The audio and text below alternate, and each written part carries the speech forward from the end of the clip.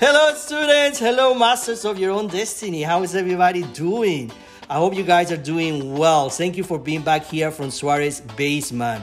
Guys, if you haven't done it yet, please just go to our YouTube channel. Go to YouTube, look from Suarez Basement, and subscribe to our channel. Your support means the world to us. This video podcast is especially for you guys, those students in the communication, media, and the arts. So your support is very, very, very important to us. So here's the deal. If you're interested to be working in the future with talent, has a talent producer, has a talent agent, to be around celebrity, our guest today and our conversation is especially for you. We have Keri O'Keeffe.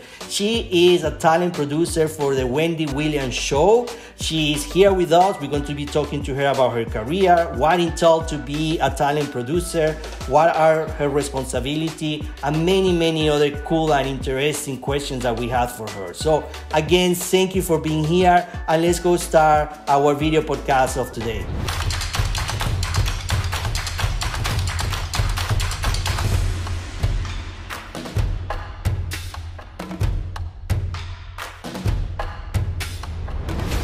I'm super happy that you're here with us. Thank you so much for taking the time. And I know sometimes it's hard to find the time to do these things, but I appreciate it and my students appreciate it very much.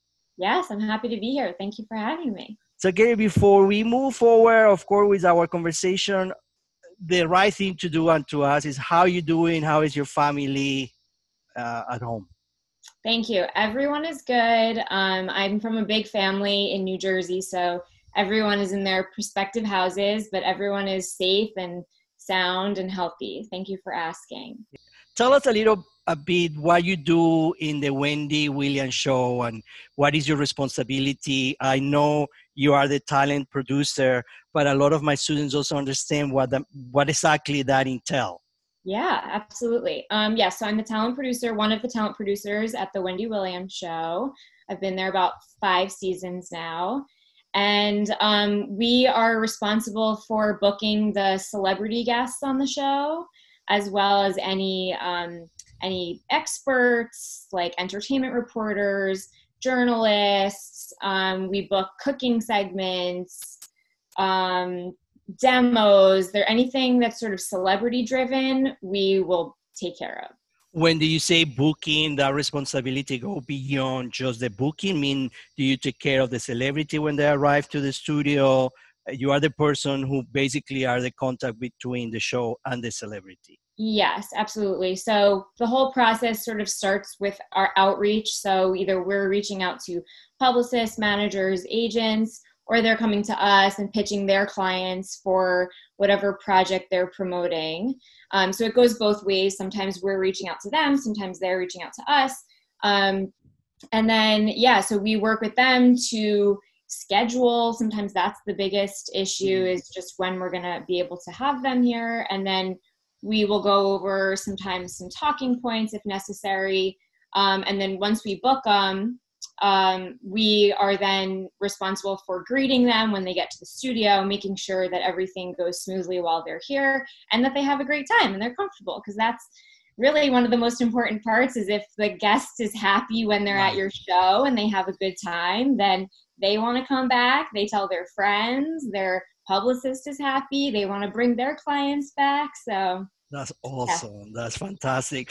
Right. A lot of our students ask the question, well, do these people is being paid for being in the show? How that part work? Because they get confused with the fact that not sometimes, celebrities just come for free. They want just to be there and to talk or to promote a book, but sometimes when you want to have somebody maybe that is a bigger name, how you attract that celebrity into the show? Yes, it's a good question. I think for the most part, in all of the projects that I've worked on, which have been primarily talk shows, or I worked at MTV briefly. So for the most part, everyone that I book is, it's sometimes there's a small to scale payment, because if it's a union show, then they're required to be paid by the AFTRA or the actors unions. But for the most part, they're unpaid appearances, or at least not a lot of money. We don't pay to play, which means we don't pay our guests to come on our show. So what they're getting out of it is promotion and the ability to tap into our audience, which is very valuable in itself. So Of course, that's fantastic. And you mentioned you work in MTV for a little bit. I did. I worked. Oh, and I think you did also, right? I did, yeah. Yeah, I worked briefly at MTV before I started at Wendy in New York. I worked booking like celebrity talent, just for across all their brands. It was really fun. Was that something that you always want to be involved in? I mean, from so many aspects of production, from a show, I mean, you have from production assistants to directors to, you always want to be involved in the booking of talent? You know, I love that question because no, I didn't even know my job existed until I was already working in television. So that's why I kind of like to do these things and tell people about the talent world, because it's really something that you don't think about until you hear of it. So no, I mean, I love talent now, and I was always a huge TV fan growing up. Like I watched, you know, every old sitcom with my mother, like Happy Days and, you know, the Andy Griffith Show, like going way back. So I've always been a huge fan of television and a big fan of talent and people who are funny and talented. So, but my first job out of college was working at Conan O'Brien's show in New York in the accounting department. I was a finance major. So yeah, but I knew I wanted to work in television, and I just was lucky enough to sort of make a connection at NBC in the kind of the accounting department. So I started there. Once I did that, which was also a very cool job, I sort of, you know, got to know people in the talent department and realized that talent is really the center of a show like that. It's, you know, it brings a lot of energy to a show, a lot of balance, a lot of variables. And so that's when I sort of got interested in that and really realized that that was a career path. That's awesome. And I'm so glad you're talking about that, because all the students that are watching right now, that is one of the things that we talk about it, is that you need to understand that your path is not going to be always a straight path. It's almost impossible, especially in a medium like TV production and the industry that we are in is not direct path. It never will be. So the fact that you're working now in something that you like so much, but you understand that, you know, you have to pay your duties to get there is important. Very. That's like such a good lesson. It's whenever we talk to our interns at the show, or I talk to anyone who's looking for advice on how to come up in the TV industry, I always tell them that, like, you cannot expect to follow anyone else's path. You have to figure out your own. Everyone will have a different experience that will bring you to a new place, but it's all really valuable. What is it about booking talent or a talent producer characteristic that you think by your own experience they should have? You know, if we can say, okay, let's do a class right now, producer talent 101. These are the characteristics of a good talent producer. What they were be those characteristics? Well, I think number one is having just an interest and an awareness of almost everything that's going on in the pop culture world. So you really have to be tuned in to television, movies, books, sports, pop culture, music. You know, you get ideas and inspiration from everywhere. And I think if you have really like an interest in that, then it makes it all easier. But you can get ideas everywhere. So you just have to be tuned in. You have to be current and up on everything.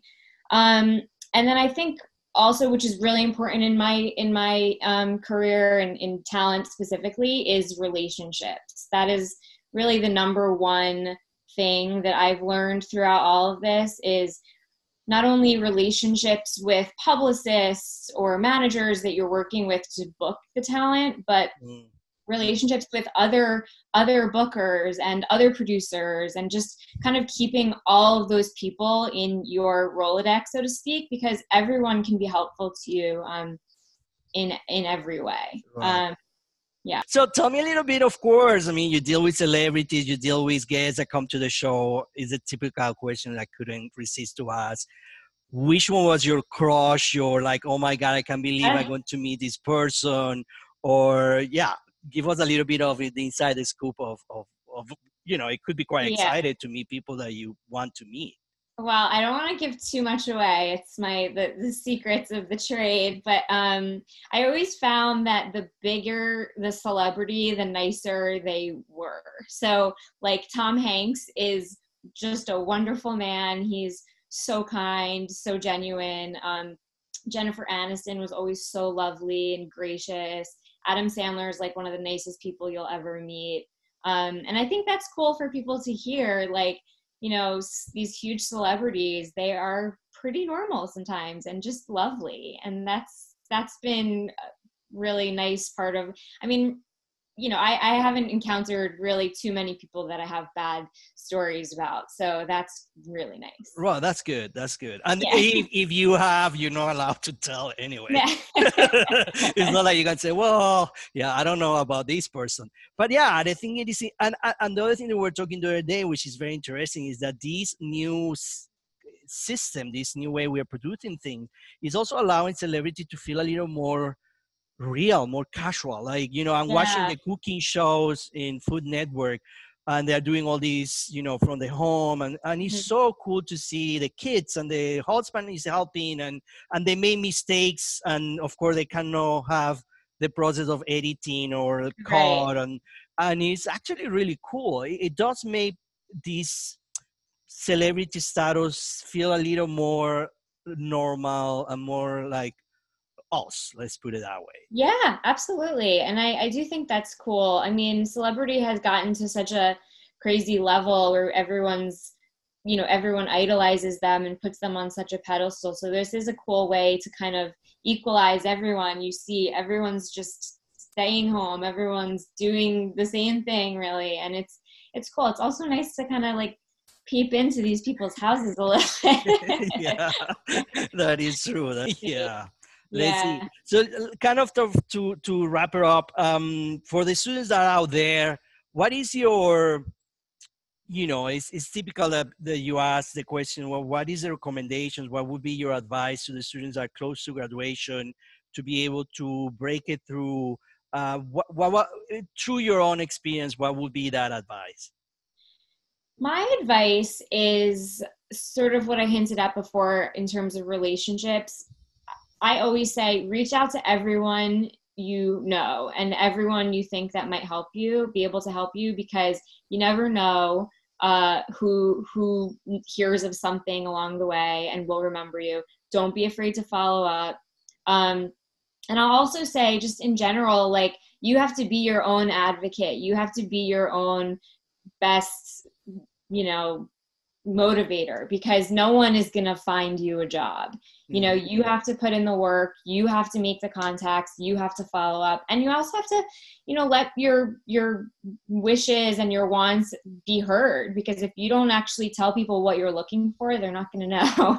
So, talk to everyone you know, and don't be afraid to reach out. I mean, even, alumni, just find them on LinkedIn. I've had a lot of people reach out to me that way.